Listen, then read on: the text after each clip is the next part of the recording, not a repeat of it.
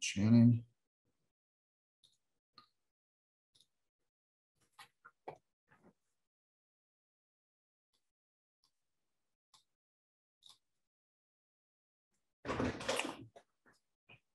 Now it's real because it's going to take a minute.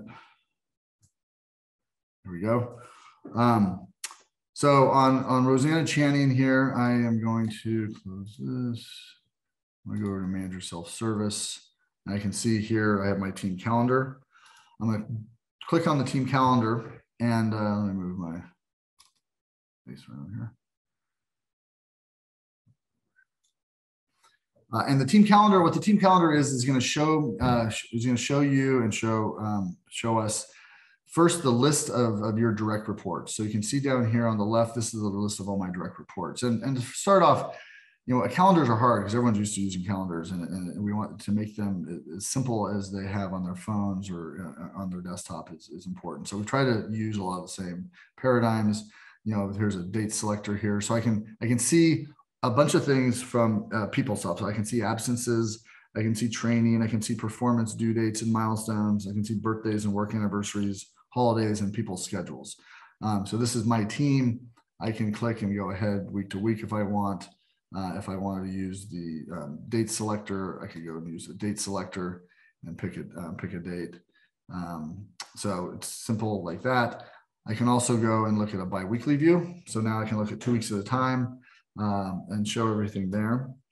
And when my team, I have a team that they have directs. So if I go into John Patterson, you can see I can unfold John Patterson and look at John's directs and see those.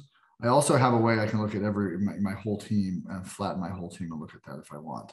But in John's directs, he's got a bunch of people, but I'm looking for just the people that are associated with billing. So if I do a search on billing under John, I can filter it now and see just the billing specialists on John's team. I can see when they're working, what their schedules are, when they have time off.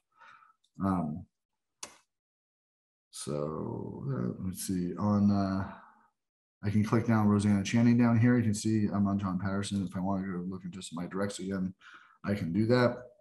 I can see Daryl Reese has jury duty here. If I click on this, I can go in and now I can approve. That's an absence request. It was not approved yet. So if I want, I can go in and click and approve that absence request from here. And I can also add events. So if John, I don't know why this is spinning, maybe it's because it was in the past, but if there was, yeah, here, so you can see that should be a lot faster. So I can approve them, I can cancel them. So I can take actions directly from here, which is important. I also can add assets for myself. So if I want to come in here and click on this and add an absence request, I can do it from here. So I can also look at my peers. So, and if I look at my peers in this example, I'm going to see different information based on the security that I've set up. So I'm on vacation on today, I guess, and don't feel like it. But I can see that one of my peers, Tina, has an absence. So I've set up the system so I can't see what she's doing, what the specific absence is, just that she has an absence. So that's important. And so let me show you a capability here for John Patterson. John has a checkpoint here coming up, and I want to use this to go in and look at the work we've done on the new performance management, fluid performance management. So I'm going to look at the checkpoint. I'm going to open the document and go into the checkpoint, performance checkpoint.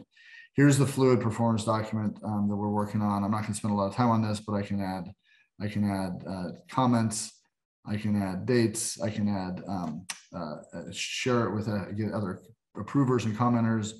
I can change. Right now I have this set so John can see all the updates.